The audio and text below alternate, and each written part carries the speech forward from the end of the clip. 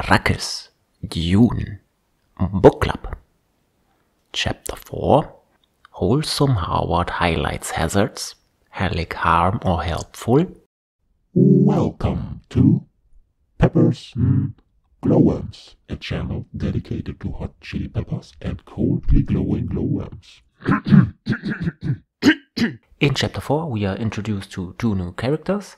The first one is Wholesome Hawat, the old mentored master of assassins who, as it is said in the little quote at the beginning of the chapter, struck fear even into the heart of the Padishah emperor. And he is described in the chapter, not a whole lot, but a little bit. He is introduced as feeling old and tired and storm-leathered. Not weathered, but leathered. So I guess his skin looks kind of leathery. His left leg is said to be aching from a slash that he received in the service of the old Duke, and it is said that he has served the Atreides for 3 generations now. He's also described as a grizzled old man, and his eyes are 2 pools of alertness in a dark and deeply seamed face. And that's already all there is as in terms of a physical description, but one other thing that is kind of striking in this chapter, he seems to be quite prejudiced against the Bene Gesserit. He always refers to them kind of mockingly, and witch mother, Paul's mother, and her precious school, things like that. And other parts he's kind of making fun of the Bene Gesserit,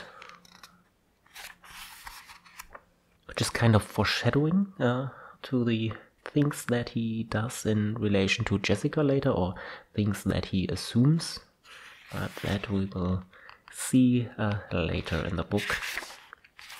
So yeah, that's good old Wholesome Hawat. And Gurney Halleck appears also for the first time in this chapter. And well, in the movies, of course, it's always Hollywood ugly. But in this case, he's supposed to be really ugly. He's described as an ugly lump of a man. And Paul watched the rolling ugly man set himself back in motion, for example. And he has a prominent scar on his jawline, or along his jawline. An inkvine scar. It is not quite described what inkvine is. I'm not sure if it is even at all described in the classic Dune novels, but it was certainly described in more detail in those prequel novels by the son of Frank Herbert and another author. It's beet colored, and that's also something that is said, and there's a story attached to it. That he received it by the Beast Rabban himself in an Harkonnen slave pit on Gidi Prime. And Paul assumes that the making of the scar had been accompanied by quite a lot of pain, and maybe even as intense as the pain that he received at the hands of the old Reverend Mother, Gaius Helen Mohiam. Yeah, and while Wholesome Hawat is somewhat prejudiced against the Bene Gesserit, it is clear that Gurney Halleck harbors quite the hate for the Harkonnens. He recalls at the end of the chapter, he recalls his younger sister, and that she is dead now and appears to have died in a pleasure house for Harkonnen troops, which cannot be a nice way to go. So yeah, he really seems to hate the Harkonnens. And of course he sings in the chapter, as he is the troubadour warrior, as he's called. And there was also earlier in the book a little quote from a poem of him, but now he's singing a kind of lewd little song. But I will not try to sing right here, right now. There's also no hints to the melody or anything. Perhaps nowadays there are maybe some AIs that could turn this easily into some kind of song, but I will not try this here. Lucky you. Jessica and the Reverend Mother Gaius Helmohiam appear sort of in a flashback when Paul discusses his experiences during or shortly after his humanity test, but they are not appearing for real in this chapter. Yeah, what happens in this chapter is that Paul has a talk with Thuthier about the imminent departure from Caladan and the dangers of Arrakis, and as I mentioned, some things that happened shortly after the humanity test, a little exchange that he had mostly with the Reverend Mother Gaius Helmohiam and a little bit with his mother. But he finds that he cannot go into much detail because it appears that, quote, she put some kind of hold over me, end quote. So he seems to have been mentally conditioned to have some kind of blockage against talking about what happened there at this humanity test. And then there, later when Thuthier has left and Gurney Halleck appears, there's quite a lot of amusing bickering between Paul and Gurney, but not like the bickering that happened between Piter and the Baron earlier.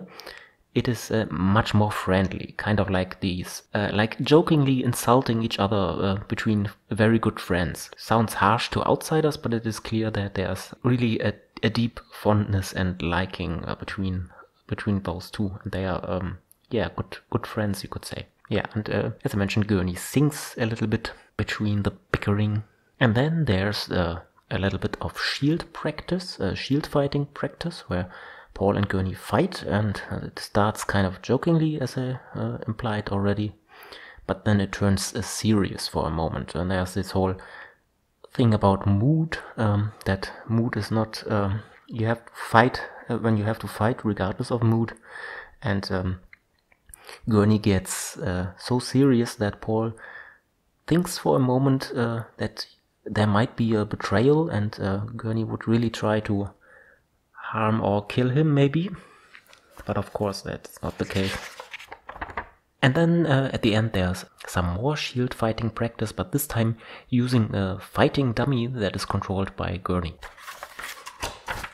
Some more notable parts of the chapter that I want to mention in more detail are a little bit of an analogy between Arrakis and Salusa Secundus, which is kind of important for the overall plot and plotting of the people in the book, actually, or the plans within plans. Paul mentions that his father told him about Salusa Secundus. It sounded a lot like Arrakis to him.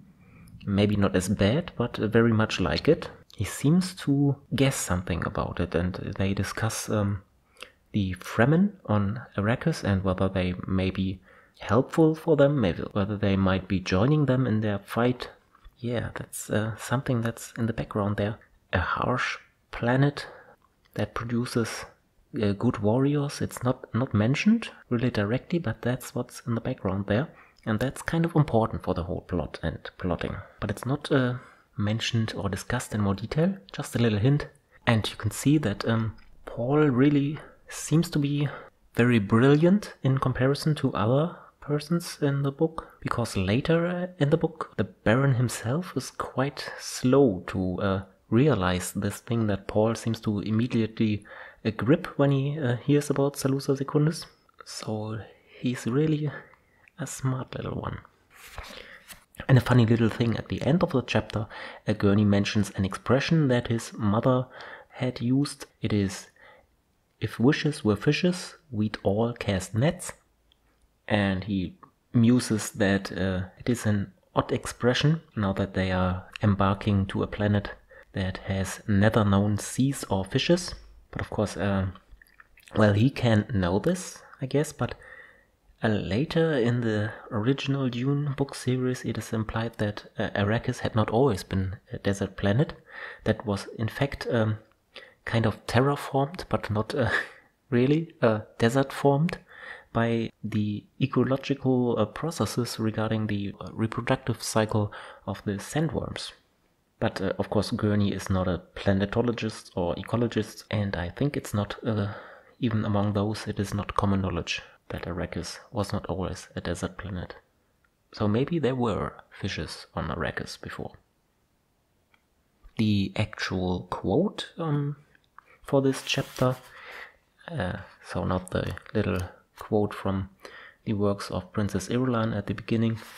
Kind of hard to decide. It's all about about the imminent departure from Caladan to Arrakis and the dangers involved with it and some precautions that they have to take. But I decided for a little remark, half jokingly by Paul to Thuthier Hawat. It is, "Don't sit with your back to any doors," Paul said. And before that, Thuthier was admonishing him, or he didn't even have to. Paul realized it himself before that he was sitting with his back to the door, and Thuthier doesn't like that, because you should always have your eyes on the door where the enemies might appear, even if you think you can recognize who's coming by the sound of their approach, because those sounds could be imitated. Yeah. Another of my little segments from other memory, some common tropes from fantasy or mostly sci-fi. What struck me the most, of course, are the personal shields which are introduced in this chapter. And they have this peculiar little mechanism that they keep away attacks with high kinetic energy, so to speak, but slow moving attacks slip through the shield, and that's how the whole fighting style of this era is, or the whole close combat fighting style of this era is designed. As Paul himself says mockingly, "This doltish Gurney Halleck has forgotten the first lesson for a fighting man armed and shielded. It is that in shield fighting one moves fast on defense and slow on attack." That's basically it. The mechanism of the shields, well, it is a little belt that you buckle around your waist, and when you push the button you feel a crinkled skin tingling on your forehead, on your back, and the sounds from the outside seem kind of muffled with a shield-filtered flatness. And when shields touch each other during the fight, there's also an electric tingling of the contact along the skin can be felt. And it appears that they are not penetrable by air, very much at least, because it is said that the air within their shield bubbles grew stale from the demands, and that the slow interchange along barrier edges cannot replenish that. And with each new shield contact, the smell of ozone is growing stronger. Yeah, and of course, this kind of personal shields appears a whole lot in sci-fi and I guess also fantasy. The first thing that came to my mind were the personal shields of the Goa'uld used in the Stargate series franchise, not the original movie. Or I guess there were also personal shields, I'm not quite sure right now. In the series SG-1, at least, the shields worked kind of like this, with slow-moving objects or low-energy objects going through the shield, at least in the beginning, as I think it was kind of contradicted later when one of the main minis, the System Lord Apophis, was, I think in his really last moments when he finally died, there were replicators crawling all over his personal shield, which was kind of contradictory because I think this would be slow moving and it would penetrate the shield, but maybe he cranked it up or whatever. Hand wave here, hand wave there. But it is a very common trope. And I think in the new Dune adaptation to the big screen, they finally made the shields work the best for the audience with a little visual indicator whenever the shield blocked an attack. I think it would light up blue. When the shield was penetrated, it was lighting up red, like blood. That made it more easy to follow, especially if you compare it with the hilarious shield fighting sequence in the David Lynch adaptation with those little blocks that appeared. They looked like the characters from today's Minecraft, I think, with all the blocky edges. Kind of funny and a bit hammy. But yeah, well adapted in the latest movie, I think. Moving on to the next segment, Mary Sue Paul, where I list all the titles, names, achievements, and abilities of Paul Atreides. Not really much new, but you can say that he was trained by his father's finest fighters and strategists. That's something, I guess. Now, moving on to Wormsigns. Were there any mentions of the great sandworms of Dune by name in this chapter? Let's have a closer look.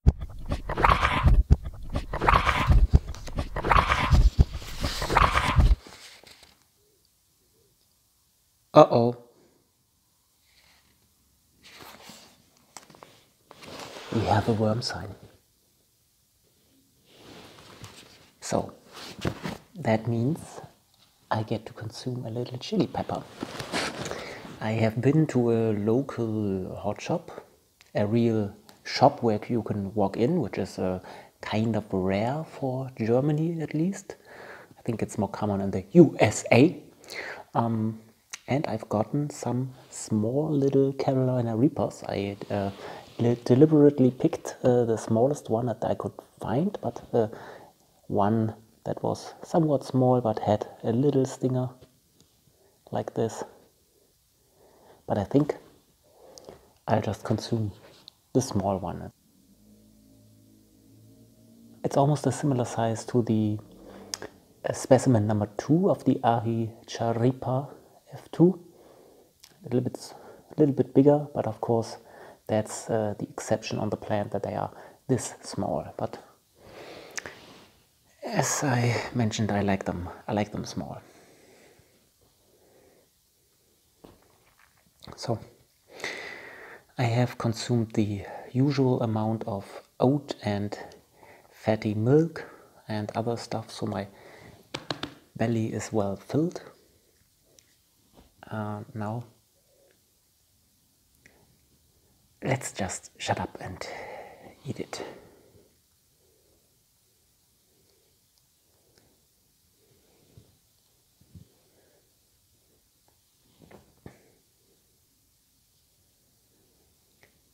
Bless the Maker and his water.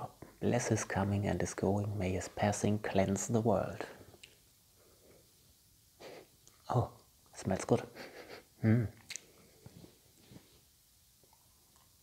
Okay.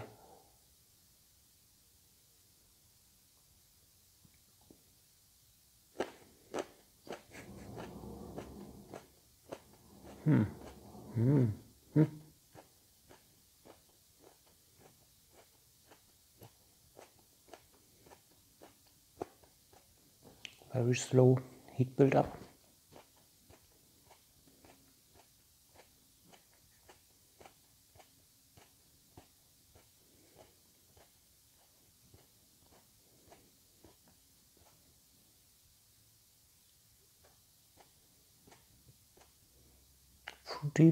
Fruity, slightly acidic.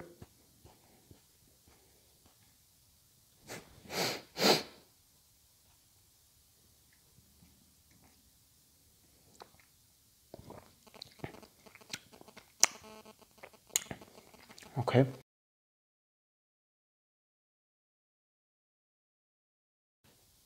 Oh, damn it, I never get any calls, but now right in the middle of this little taste test. But I was able to do this, to answer the phone call quite normally, so not that much heat. It still is firing a little bit where I chewed on it, but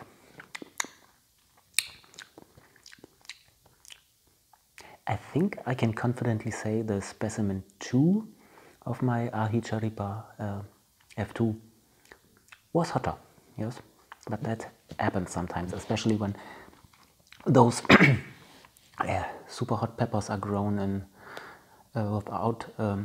outside of the season and under suboptimal growing conditions. And maybe in this case the small one was not very representative. It's starting to fire up a bit more in my stomach, but since I prepared very well and ate a lot of oats to build a protective covering on my insides, so I don't expect much trouble. Yeah, I was aiming high for the Carolina Reaper on this occasion for the first worm sign, but a low start, so there's still room to build it all up, and I'm not gonna consume this one now. Additionally, it was only one worm sign after all. Okay, I hope we will have some more interesting worm signs in the rest of the book.